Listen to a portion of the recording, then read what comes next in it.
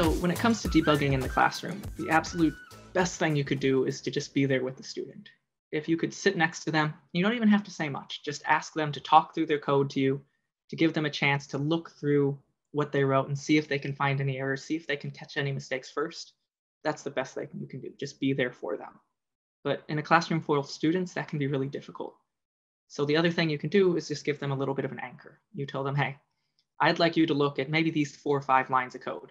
And I'm going to do another lap around the room. I'm going to go help out some other students, but I will come back to you. And when I do, if you don't have it figured out yet, we'll still work through this together.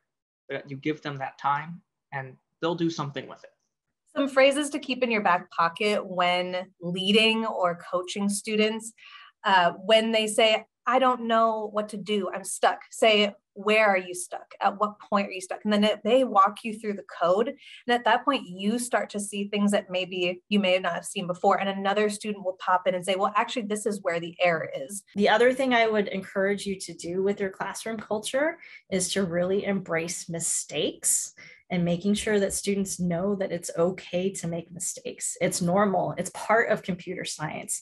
The whole thing is making those mistakes, banging your head against the wall and figuring it out and feeling that just sense of complete satisfaction that you were able to accomplish something. One thing I really love about Code.org for debugging is the ability to jump between blocks and text when it comes to code. Some students, especially if they have experience with code, kind of have an aversion to block mode, and I understand that. It's where they started and they think they should be doing something more than that.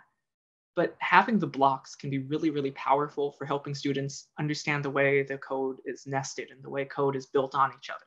When they're writing loops, when they're writing if statements and things like that, being able to jump into that color-coded block mode lets them see the actual structure of their code, and it lets them see why they might be running into some logical errors. They can see, oh, I didn't close this loop properly, or I included something in it that I shouldn't have.